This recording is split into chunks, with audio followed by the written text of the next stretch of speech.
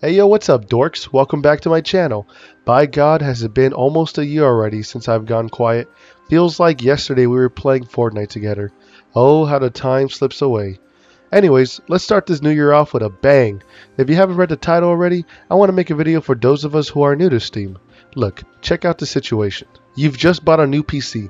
May not be the best, but may not be the worst. But it's yours now, and you want to run headfirst into this glorious platform. You've obviously spent your money on the PC, so what can I do now? Well, for starters, Steam alone offers so many free-to-play games. If you go elsewhere, you can find things like Roblox, Fortnite, Warzone, League, Genshin, Rocket League, World of Tanks, and so many more. Today's list will just focus on Steam alone, but I'll make more videos in the future for other PC platforms, and more. Anyways, without further ado, let's go! Number 50. Kicking off our list is Sims 4. Reason being, who the fuck doesn't love The Sims? Since being turned into a free-to-play back in 2022, The Sims is a great game to get your dollhouse fix. With how customizable and quirky the game is, you will most definitely be spending hundreds if not thousands of hours on your imaginary family.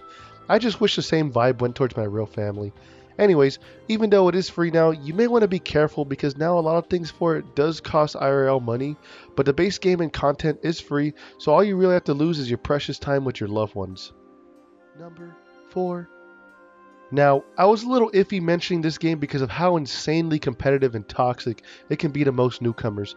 However, if you love competitive first-person shooter games, or you can stick by playing casual game modes, then Counter-Strike 2 can be the way to go for you.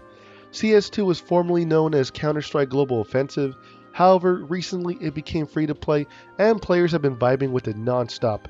It can be at times fun, however, if you're a zoomer gamer with a fix for fast-paced and quick movements, this may not be the game for you. I have some more coming up for your liking, but if you love doomer shooters, then this could be your next addiction. Anyways, let's move on to numero 3. Now, if you're really into battle royales and can't stop flossing, then Apex Legends, PUBG, and Call of Duty Warzone may be the games for you. I would say hop over to Fortnite for the best battle royale experience, but if you're sticking to Steam only, then you have lots of them to choose from. However, I'm going to lump in Apex, PUBG, and Warzone together to make sure this is a more cohesive list. Apex does have a lot to learn with the mechanics and features, however, once you eventually get it down, it can be fun, especially when you pair it up with your mates and you guys go in for a sesh of a lifetime. Just be wary that you can only pair in trios for Apex, not like many other battle royale games. PUBG and Warzone on the other hand can handle squads, so that may be the game for your least liked member in your party. Warzone is your best bang for your buck because sometimes Activision does drop free weekends where you can play multiplayer matches with paid members and you can have fun on Shipment and Rust. Number 2. Now then, this one breaks my heart because Overwatch 2 has skinned Overwatch 1 alive and is now wearing their corpse, leaving the husk of a great game on a pile of shit. Now, if you're going to just play Overwatch 2 for free and not pay for anything, I would say this game is great. So many heroes and playstyles that you can choose from, and what's even better is that you can actually play with your friends on multiple systems. I've had a blast partying it up with my friends from all different consoles. Now, if you hop over to Steam right now, you will see only a 15% approval rating, which is very low. However, most go into the politics in the game and the developers. But behind all that, the game is pretty fun. I wish it never transformed into Overwatch 2, but the base game and heroes are hella addicting, and you can't go wrong for just trying the game out. A 6v6 hero shooter that you can pass a lot of time with. If you don't want to support Overwatch at all, I highly recommend also trying out Team Fortress 2 or even Paladins. Two great shooters that are very similar to Overwatch, and beat Overwatch to the punch. Both are free, and you won't feel guilty for trying either of them. Now, here are some honorable mentions that I was debating adding, but may add to another future video. They were tough to let go, but unfortunately I can only choose 5 at the moment. But for now, let's head over to number 1.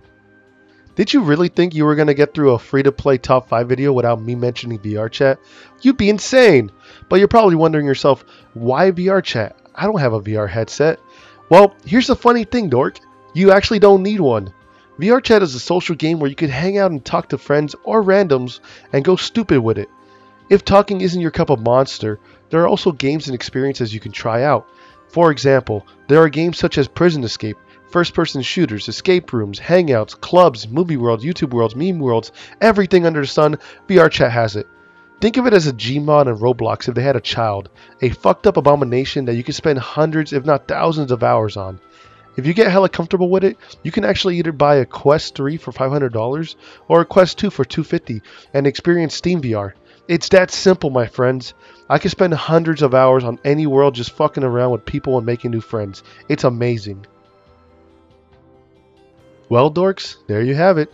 Here's my list for the top 5 games for new Steam users.